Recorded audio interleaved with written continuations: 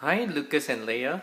I'm reading you a Dr. Seuss book today called A Whale of a Tale, all about porpoises, dolphins, and whales. Let's start. By Bonnie Worth, A Whale of a Tale. What's the story today? Funny that you would ask. We're going to take on a whale of a task to learn about whales and their smaller relations, porpoises and dolphins, the group called cetaceans. So please hang on tight. We lower down toward the boat that we soon will be sailing aboard. One very large boat, the best in the nation, Captain McElligot's Cetacean Station.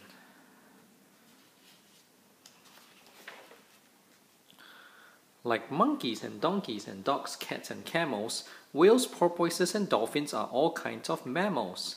Cetaceans might look like the fish in the sea, but cetaceans are closer to you and to me. They are warm-blooded like me, but with fins and no legs. They give birth to live babies and do not lay eggs. Fish breathe through gills like that over there. See, that's a fish. Breathe through gills and lays eggs. But cetaceans, blowholes like noses, breathe air. See, cetaceans have blowholes and they breathe air and they have babies, not eggs. Land mammals have bodies all covered with hairs. Cetaceans have just a few spare hairs on theirs. Our hair keeps us warm, but their fat does the trick. Sometimes, like a mattress, it's 2 whole feet thick. Look at the fat. That's called blubber. Another big difference between whales and fish, thing 1 and thing 2 can explain if you wish. Fish flap their tails side to side when they go. See the fish, they flap their tail from side to side.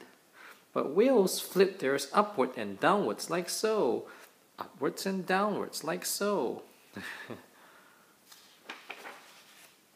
Some cetaceans catch food with their teeth in their head. Others use something called baleen instead. See, that's teeth, and that's baleen. And look, they like to have krill.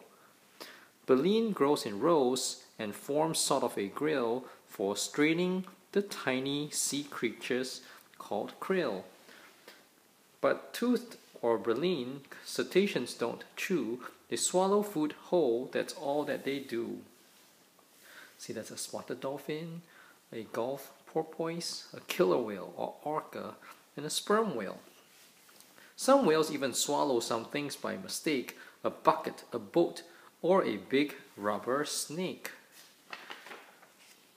Most cetaceans we know like to go swim in a troop. A pod is the name that we give to this group. If danger is near, they will sound an alert to keep their young safe and help those who are hurt. Because it is smallish, the porpoise is shy. It swims near the shore and does not leap up high. Only Doll's porpoise swims out in the sea, 30 miles an hour. The porpoise is speedy. We can all play a game, so let's make a start. Porpoise or dolphin, who can tell them apart? Porpoise teeth are flat. Dolphins are cones. Porpoise noses are shorter, with delicate bones. Porpoise or dolphin, it's easy to spot. Dolphins' noses are long, but porpoises are not. See, that's a spotted dolphin. That's a finless porpoise. See the short nose? And that is a speckled porpoise. See the short nose? And that is a common dolphin. Look at the long nose. And the bottlenose dolphin. Look at the long nose. Of dolphins, there are about 35 types. Some dolphins have patches and others have stripes. This is Risso's dolphin. This is Fraser's dolphin. This is short-beaked common dolphin. These markings are really a very good way of hiding the dolphins as they hunt their prey. The smallest is 5 feet from its nose to its tail. The largest is orca or the killer whale. See, that's auger. And that's Hector's dolphin. It's a small one. Bottlenose leaps forward as neat as you please. The dusky leaps backwards and does it with ease. See the bottlenose and the dusky. The one we call spinner, McGillicuddy nose, spins around in the air like a top. This guy goes. And sometimes the spinner will come to a stop and peer out of the water. It's called a spy hop. Spy hop. Yeah. This humpback is one very odd-looking mammal. Its back has a hump like the land-living camel. This is the Indo-Pacific humpback dolphin. This dolphin's a bottle, and what would you think if I told you the bottle has skin that is pink? The dolphin has a way of looking around by forming a picture that's made out of sound. It sends out a sound at a high, steady rate. The sound bouncing back makes its jawbone vibrate.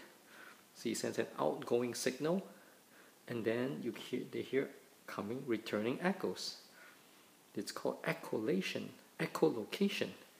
Echolocation is the word that we call the underwater way that dolphins see all.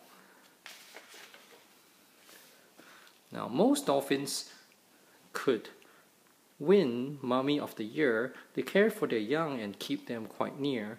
When dolphins are born, a nurse dolphin is there to bring baby up to breathe in its first air. And when mom goes to hunt, why, this thoughtful critter leaves baby behind with the babysitter. I bet you are thinking, hey, what about whales? The biggest come last. Oh, that trick never fails. Whales, as a rule, like to stay on the move, as all of our studies can easily prove. In tropical seas, in the winter, they breed. In the summer, they swim toward the poles to feed. See? They swim to the poles, and they swim down south. Some scientists tag whales with sensors or plates to study their habits, their lives, and their traits. The sperm whale can dive down 1 mile or more. Its rich blood and muscles are up to the chore. A cave in its head, that's the size of a jeep, weighs down the whale's body and helps it sink deep. The sperm whale, it has a cave in its head. Some whales we have found have teeth much more like beaks. They live far from the land, but we've had a few peeks. This is Beard's beaked whale. This is Cuvier's beaked whale. And this is Blainville's beaked whale. The narwhal's long tooth is a tusk. As you can see, look at the narwhal. It might work as a sword or an ice pick maybe. One day you might hear a big and loud splash. A whale has leaped up and come down with a crash. We call this act breaching. And no person, not one, knows why the whales do this, perhaps just for fun. The best breachers of all are these whales, they say, humpback and sperm, right whale and gray. See, there's a gray whale, a humpback whale, and a sperm whale. And these are called right whales. Look, this is when they jump out of the water, it's called breaching. The ocean is loud with the sounds of the whales talking. They're clicking and groaning and moaning and squawking. Why is it whales talk? To communicate. Who, what, why, and where, and if they will be late. The humpback's sweet song won McGillicuddy's heart. It even showed up on the pop music chart. Look, the whales can make sounds underwater. Dick and Sally all sat. Oh, this will be a blast. Here comes the blue whale, the biggest come last. The blue whale is big, and for what it is worth, it's the biggest thing living in sea or on earth.